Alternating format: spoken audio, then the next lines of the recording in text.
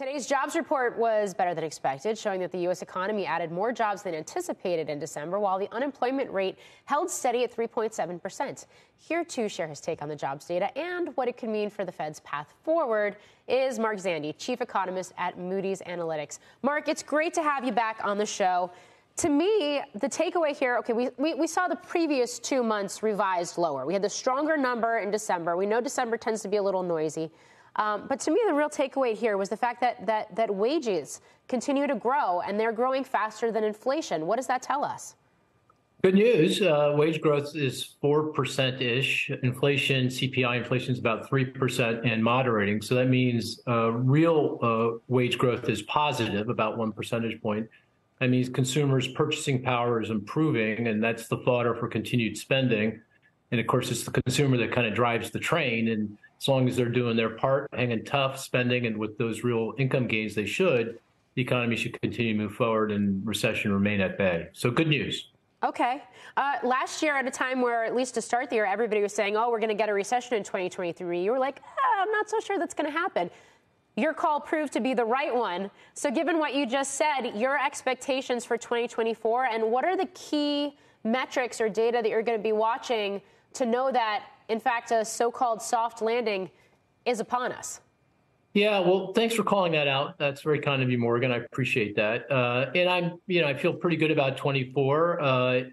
Growth may not be quite as strong as in 2023. Fiscal policy is going to be a bit of a drag as opposed to a bit of a tailwind to growth. But, the key always, in my mind, does go back to the consumer. They do drive the train. And, there's just a lot of, I think, favorable conditions there. I mentioned real wage growth. Debt service burdens are low, and consumers have done a very good job of locking in. Stock prices and housing values are pretty close to their record highs, so people's net worth is up. Got a lot of excess saving, particularly among high-income households, high middle-income households. So, lots of good reasons to think that consumers are going to continue to, hang tough, do their thing. They're not going to spend with abandon, but we don't need them to or want them to, because that could be inflationary. But just as long as they continue to grow, spending continues to grow at about 2% real, which is what we've been doing, we should be just fine. Mark, you mentioned stock prices and housing values, those being high, only good for the upper middle class and the upper class, right? And I wonder in 2024 if the lower income consumer, the middle class consumer, not just in politics, but also in the economy, might matter more. And the wages certainly are important for them, but so is the stretched credit, the higher interest rates on credit cards. How much of an issue is the relative lack of good news for people who don't own assets? Yeah, no, you make a great point, John. I mean, I think folks in the top 2/3 of the income distribution, no problem. Everything is fine. They should continue to spend. And that's where the bulk of the spending occurs. So that will allow the economy to continue to move forward without recession. But the bottom third of folks in the income distribution, they are indeed under a significant amount of pressure. Their real incomes have, until recently, been declining. They're now starting to rise, but that's after a period of declining real wages because of the higher inflation. They have taken on a lot of debt to supplement their income in the high inflation period. So credit card debt, consumer finance loans, that kind of thing. And you're right. They don't own stocks. Only 60% of Americans own stocks, and they don't own homes.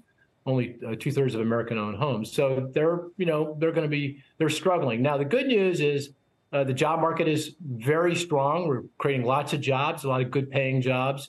Unemployment is low, 4%, below 4%. We've been there for 2 years, and it's helping all groups, high income, low income, all demographics.